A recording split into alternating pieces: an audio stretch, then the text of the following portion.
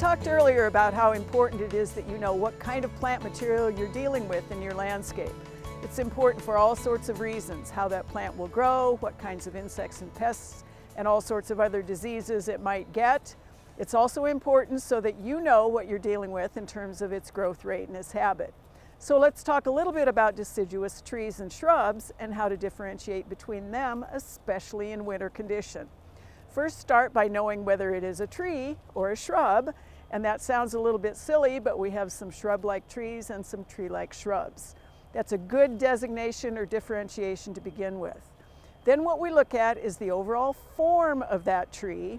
It's going to be different when it's young, and of course if it's well grown, if it's been managed properly, it will be a different sort of a tree than it would be if it was on its own in the forest or really has had very little care. We look then at the arrangement of the buds on the branches. Are they alternate or are they opposite?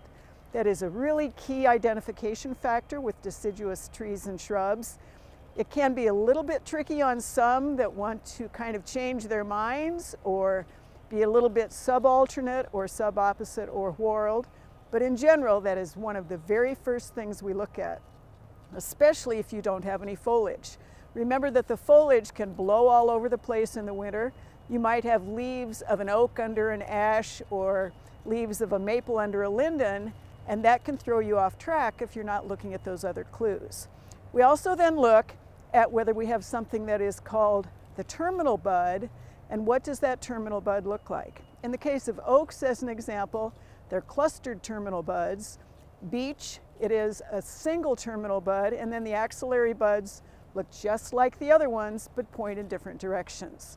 Of course, with shrubs, we don't have that big massive trunk or the scaffold branches, but we still have some of the same characteristics that we use for identification. A lot of people think of shrubs as just a vase or a round meatball, and they all look the same. If you start with those same sorts of identification characteristics, which is the form to begin with, although sometimes they've been pruned into forms that you can't recognize, but then we go to the structure and the arrangement of the foliage.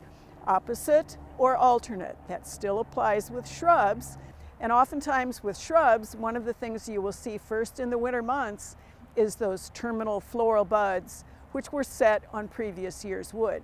Viburnums are a great example of that because you can differentiate between the vegetative buds and the floral buds, and that can help with identification.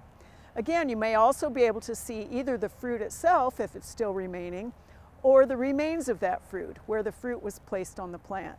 That can also help with identification of shrubs. So it's really the same principles in terms of taking a look at what the form of the plant is, whether it's a tree or a shrub. Shrubs typically do not have a single trunk, and they are not big, massive plants. Trees typically do have a big trunk, and they are a single stem or maybe a multi-stem.